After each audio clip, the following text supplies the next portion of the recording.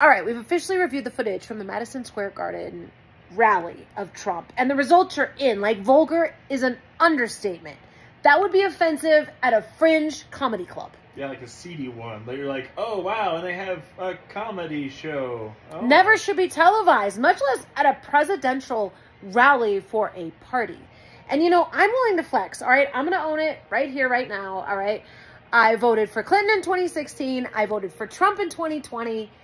And I think I was wrong both times. And I'm really glad that I have a team of Americans that helped me make this decision. There were some very specific circumstances for why I voted for Trump in 2020. However, after his behavior on January 6th, much less his behavior in the court system, and everything that has come out since then, and now seeing his ongoing commitment to cruelty and low-hanging fruit cruelty and insulting and allowing our fellow, yes, and inflaming it, our fellow citizens. And I don't know, and people all around the world, it's just a new level of low. So, you know, my mental image for that is someone going, well, I didn't start the fire. Well, they're sitting there fanning the coals. That's right.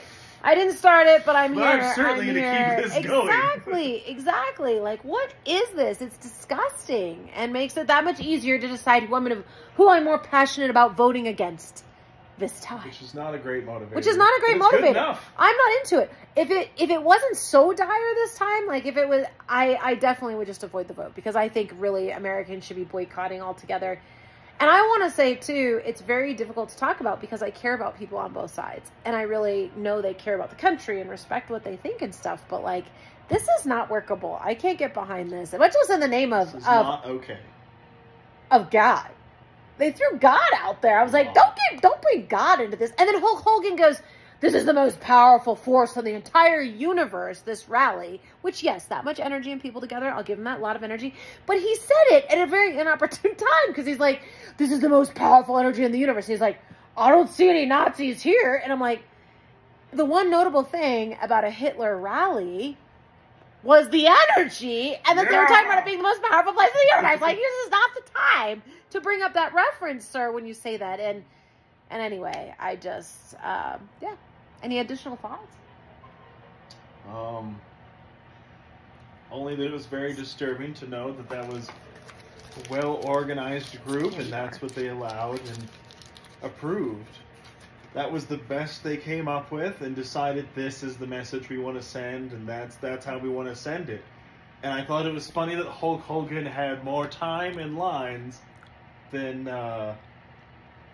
Elon Musk.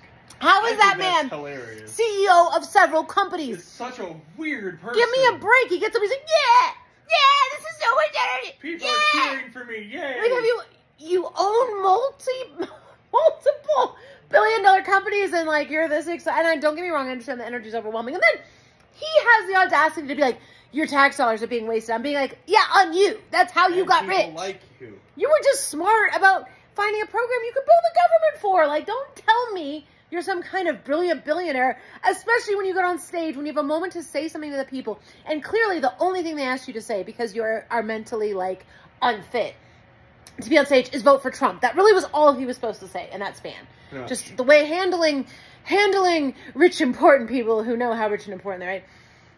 Anyway, he's like, yeah. He couldn't even nail it. He couldn't even give any reason or enroll you. He had like 3 lines. No passion, no why. It's just so vote. Awkward. Vote for Trump because your tax dollars and money. Woo. Rich. You. Woo. Woo. Like, Elon really? Musk, everybody. Right, yeah. Elon Musk. You know, he restored satellite space to a country in the middle of the world. Rockets to space, people. Rockets to space. Leading edge of technological development. Right there. Right at work.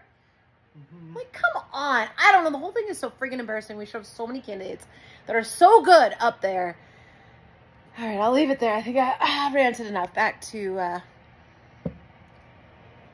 what we're doing. Yep.